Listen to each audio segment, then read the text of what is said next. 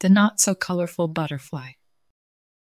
Hello, beloved readers. Today, I have an exciting story to share with you. I hope it brings you joy and excitement.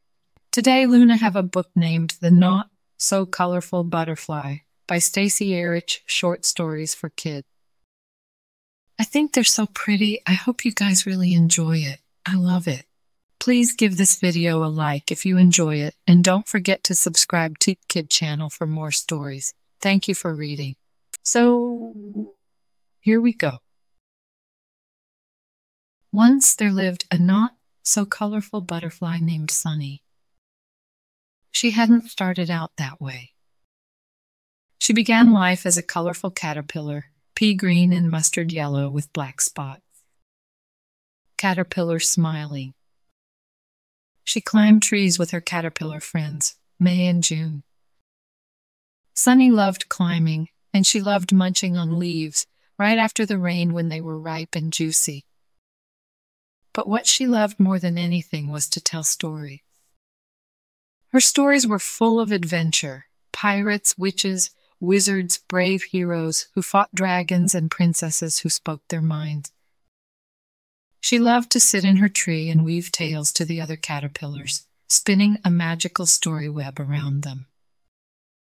She told them in sun and shade and by the light of the moon. Caterpillars talking. Her friends loved to listen but agreed that Sunny was, well, strange. Or at least different from them. Sunny dreamed of the day when they would spin into a chrysalis, beginning their transformations into butterflies. Sunny imagined her wings with rainbow colors sparkling in the sunlight. Caterpillar dreaming of being a colorful butterfly.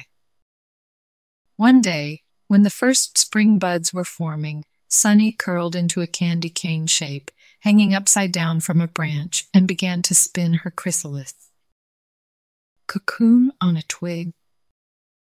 After 2 weeks, Sunny popped out in excitement. She imagined how beautiful her rainbow wings must look. She flew down to a stream not far from her tree, peering into the water at her reflection. "No!" she gasped aloud. She couldn't believe her eyes. Staring back at her was a butterfly dark as night, with no bright colors. This was not what she had imagined at all. No, this would not do. What would her friends say when they saw her, butterfly shocked by reflection in water? She couldn't bear to find out. She lowered her head and flew high up in her tree. If only I could be a caterpillar again, she thought. The sun rose higher in the sky as she sat thinking all day, thinking so hard that she didn't even notice when the sun set and May and June perched down on a branch beside her. "Wow, what big wings you have," May said.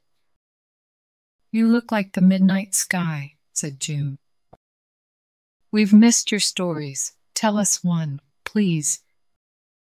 "Yes, tell us one," May echoed. Sunny hesitated.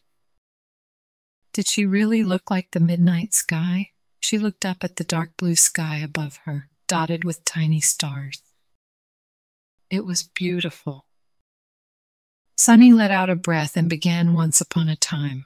There was a not so colorful butterfly. As she spoke, she felt just like she had as a caterpillar, breathless, excited, full of adventure and dreams. Sunny smiled. She felt beautiful, just as she was. We have reached the end of the story. Good job, friends. Thank you so much for reading with Luna on Kid channel. Bye. I'll see you next time.